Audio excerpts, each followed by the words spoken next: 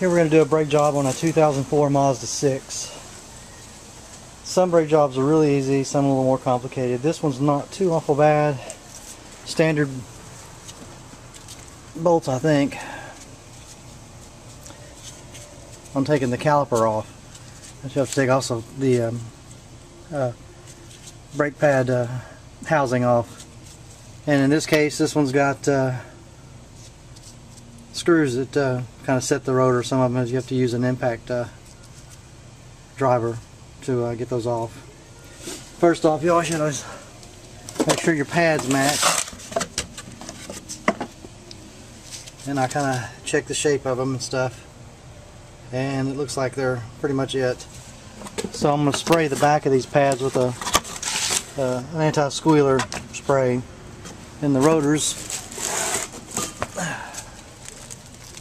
I have set it up there and looked at it and made sure that all of it matches up. So now we're good to go and start taking it apart and placing the parts. Okay, you pull this little cap off. It keeps stuff from getting into the Torx bolt.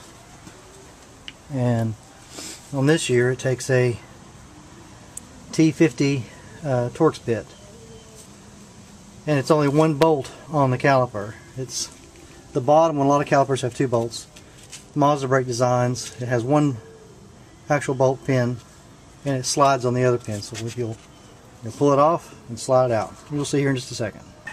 Okay, now I've got the bolt undone and pulled out enough to remove. Then what I took is a screwdriver and kind of put it down there against the rotor and pulled. And what I'm doing there, when I'm pulling against this caliper, squishing the piston into it. That kind of releases its hold on the pads, so then it allows the caliper to slide up. Now I've got a little bit of resistance. It's because the brake line is bolted up there, and I'll have to release it so that it'll come forward. So, okay, I've taken the brake line loose from its holder off the strut right here. There's a 12mm bolt, and then I've just let it come around the strut some, and I've let the caliper slide forward, to where this clears the pad. Then you just slide it forward and carefully let it hang. And then you can leave the pads, especially if you're going to change rotor like I'm going to do here, you can leave the pads on there. But we'll have to take the pad harness, the brace that holds the pads right here, take it loose. And it's two, and I'm guessing 17mm bolts back here. I'll find out here in just a second. Okay, I've removed the bracket that holds the brake pads. You see that outer pad's pretty thin or so. Now I've got to get these screws out to remove the rotor, and I'll use one of these. It's a impact screwdriver. Get the right bit to fit in there. Twist it like you're with a good grip and good twist on it. Impact it and knocks those screws loose.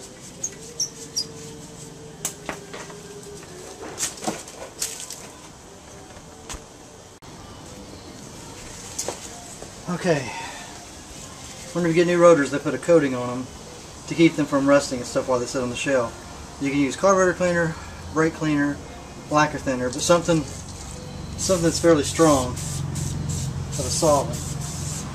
Almost out of this.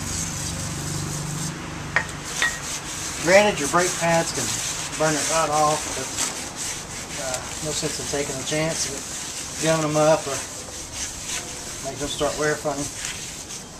And you clean both sides. It's not required to clean the center piece, the center part of the rotor.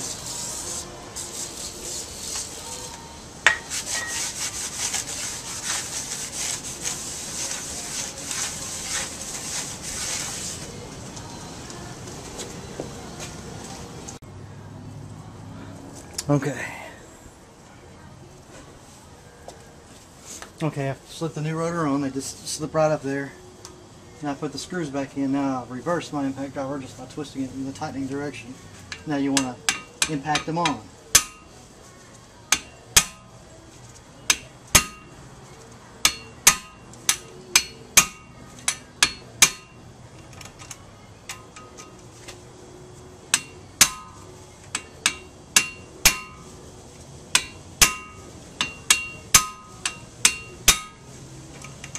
keep in mind those screws don't hold the rotor on. Your wheel and lug nuts do, but that's to kind of keep it in place. And actually it's kind of nice because it makes the rotor stay right in position, so when you go to slide the pads and stuff on it, it doesn't wiggle around. A lot of times the rotor will wiggle and it'll make the pads pop back out of the harness it's in. Yeah, so this makes it kind of nice. Now the next step is to compress the caliper. Okay, this is a piston compression tool to push the piston back into the caliper. Okay, see if I can get in here with this. This is your bracket that holds the brake pads, and they just slide in. These clips, these are in pretty good shape, so they'll, you know, I would replace them, but he said he didn't really care about spending money on it. So, but they just slide in like so, and you'll be putting the new ones on like this. If I can get it held in there in the camera view. Anyways, what I wanted to point out here with this is, notice this is the squealer tab. When the brake pad gets so thin, this little piece of metal right here will start running on the rotor and squeal, especially when you use the brakes, and that's what indicates, hey, I need brakes. So when you take the brakes apart, be sure to keep in mind where that is, and just don't just start things off and start throwing them around. Kind of do things one at a time in a systematic process, and that way you can keep up with what's going on. So I will compress the piston next, and I'll show you how this works. What I'll normally do is I'll take a pad, and I usually take the one without the squealer on it, that way it doesn't get in the way of anything. I'll just set it in there. It's a good piece to use.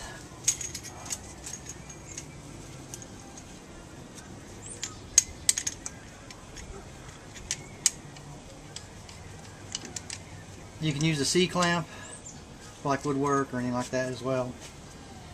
And usually if the caliper is in good shape and doesn't need to be replaced or need to be rebuilt, this little small handle is all it takes to push it back in. It shouldn't take anything major. If you've got to use something major to squish that piston in, then you possibly have problems. And also a rule of thumb is never do both sides. Don't have both calipers off at the same time compressing them in, because you can pop the other piston out. Depending how the brake lines are set up, it's got any check valves in it.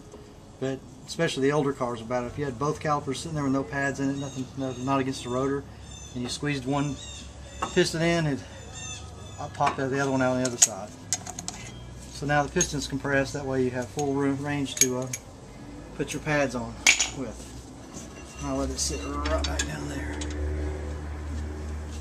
Now we're going to put the this piece back on, and you can either put the pads on beforehand or after. To me, that doesn't really make a difference.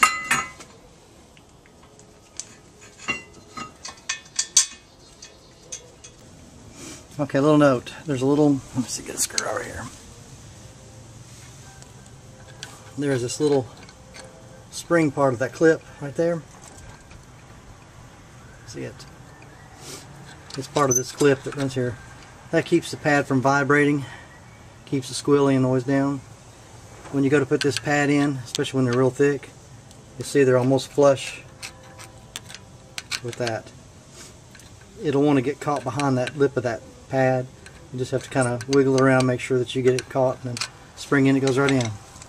Always inspect your boots for your pins, make sure they're not cracked. You can get a hardware kit if they are.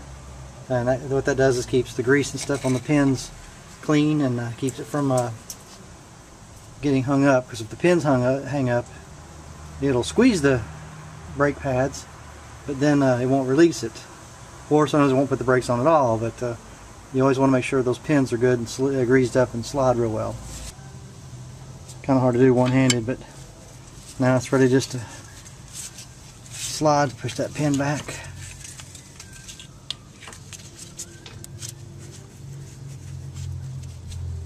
In place and it's ready for me to tighten down. I'll have to let go of the camera so I can do the brake job. But there you go, that's pretty much how the brakes go on. Okay, I've tightened up the upper pin, so don't forget to put your little cap back on. Help protect it clean. It kind of just snaps in there and it turns and it's snug.